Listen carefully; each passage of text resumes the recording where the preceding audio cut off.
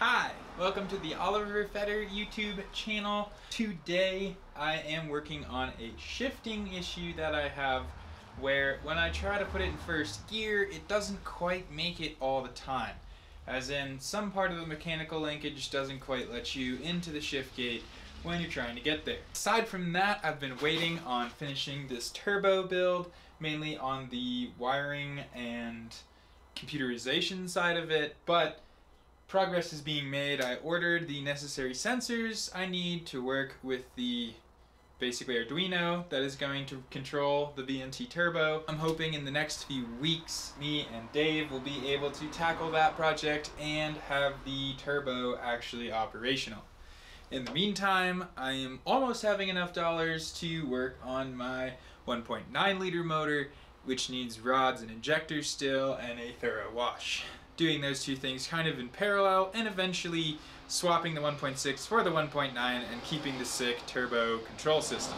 But today, shifter repair. Let me show you what the problem is. It's hard when you're not driving the car. Basically, first right should be over here, but you can hear I'm actually hitting the side of the shift box over there. And it doesn't go in the best, especially when you're driving. Like sometimes it does this, so if that's first gear and this is second gear, a lot of times when I'm driving, it kind of does, well, now I can't make it do it. But just sometimes going into first, and right now, yeah, it kind of does that. It will like get hung up before going into first gear, like that, instead of just going in. So there's some slop in the U-joint below this shifter, and I'm going to try to address that problem today. I'm going to go ahead and show you what it looks like to shift through the gears on the engine bay side of things. And I will call out what I'm doing as I'm doing it. This motion here is going back and forth between the first and the fifth side of the gearbox without selecting a gear. Now I'm going towards first, now I'm going into first, then there's second, and there's third, fourth, and fifth. Then of course reverse is down all the way over and up. There's reverse.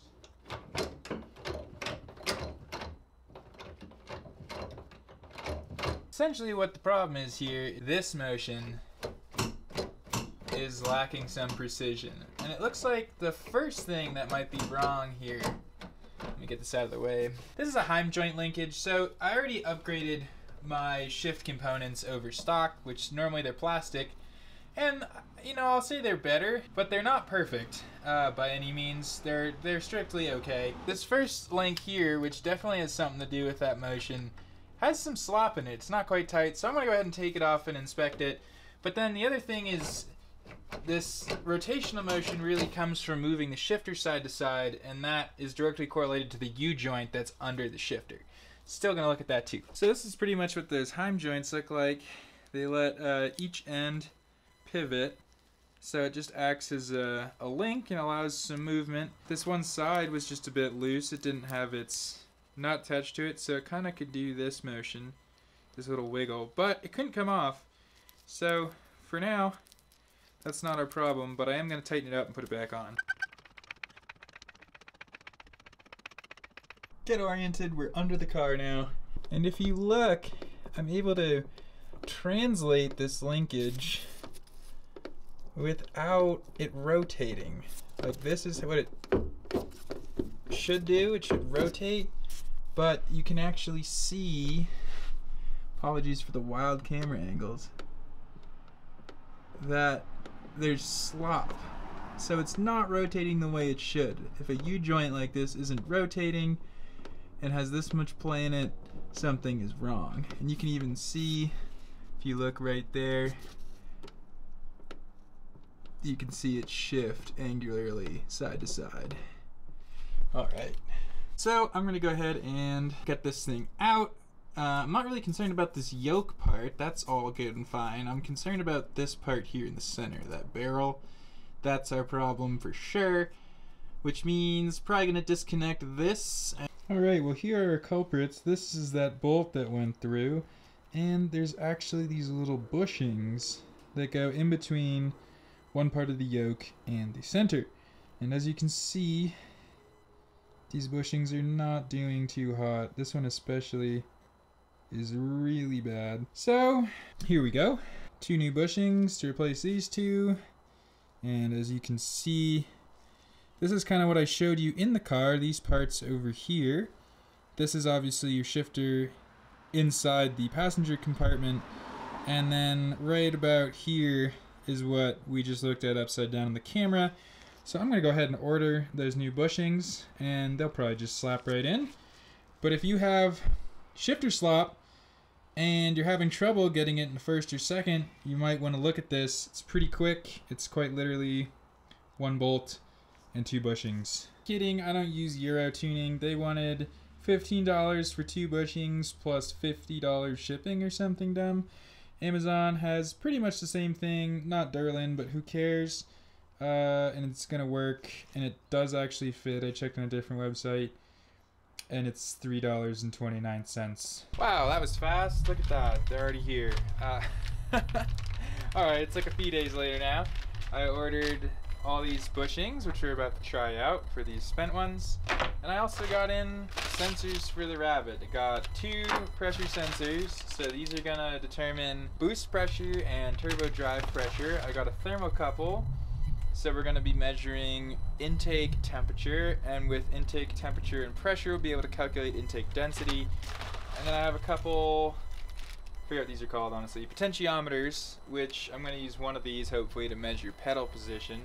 So with that combination, we'll be able to get some pretty nice turbo tuning going with the VNT. In terms of these bushings, let's see what's going on. This is a complete kit actually, so assuming you didn't have the weird and slightly dumb Heim joint linkage that I have, you could replace most of your bushings in your Volkswagen with this kit. So there's our old bushing, right? Kind of wobbly. That was probably the better one. This might be the worst one.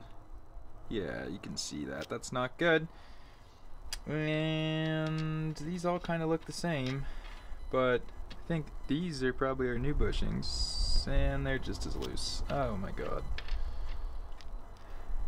Whoop. Oh, just kidding. That one's cash. So maybe there's a couple different ones. So you can see we do have quite a bit of improvement. It's not perfect by any means. To be fair, by the time you get over here, it actually is pretty tight. For whatever reason, this further end of the bolt is actually just like kind of loose. So, point being, these are our new bushings. They are still better than these old ones. You can see that's like a lot of play, and this is just a little bit of play. Okay, back under the car. New bushings are installed, and it's quite a bit better, but there's still a teeny bit of play. Can you see that? Now, what I'm looking at is as I move this back and forth, I'm looking for that top shifter arm to be rocking a little bit in its seat, and it is ever so slightly, but it is much better than before. The real test here, I think, is going to be going for a drive, because that's really when the problem manifests itself. It's like coming to a stop, trying to put it in first gear. You usually have a problem with that. So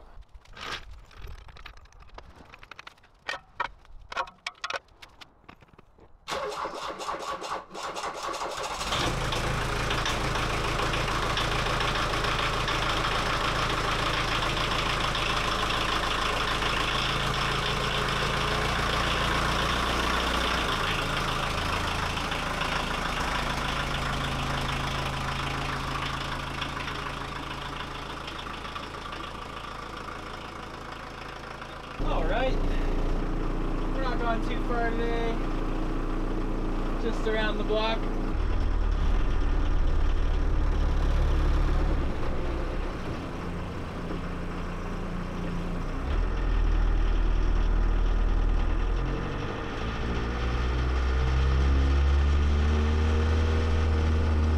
I mean, I was first shifting first gear, that went pretty well. Now normally it's more of a problem like now that I'm in second or even third. It's a problem with downshifting. There's second.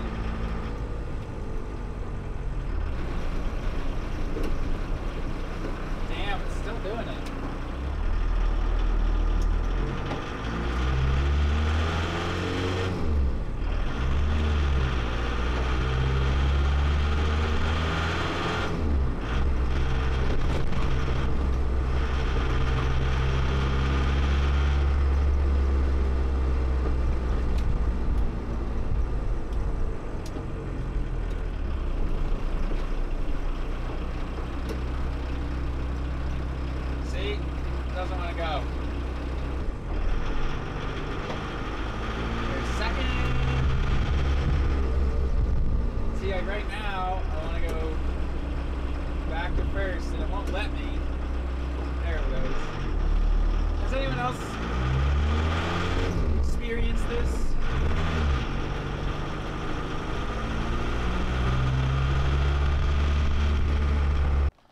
Okay, well, that will conclude this video. My shifter was having trouble going into first gear, and we looked at all possible angles of why that was happening. I tried different shift linkage lengths, and I tried replacing my shifter bushings, both of which would have made sense if it wasn't making it to the shift gate. But as you can see, it clearly is making it to the shift gate, and it's still hard to put into first gear when you're rolling, so that only leaves me to conclude that it's something internal to the transmission that is making it difficult to shift into first gear while still moving. I hope you found this video informative. If you are also having a problem shifting into first gear while rolling, you can follow these same steps and or diagnose that if without your car moving, if you can easily get it into gear, and then when it is moving, you can't easily get it into gear. Pretty easy to assume that it's a synchro now that I've gone through the steps. Thank you for watching. Appreciate ya. Have a good day out there.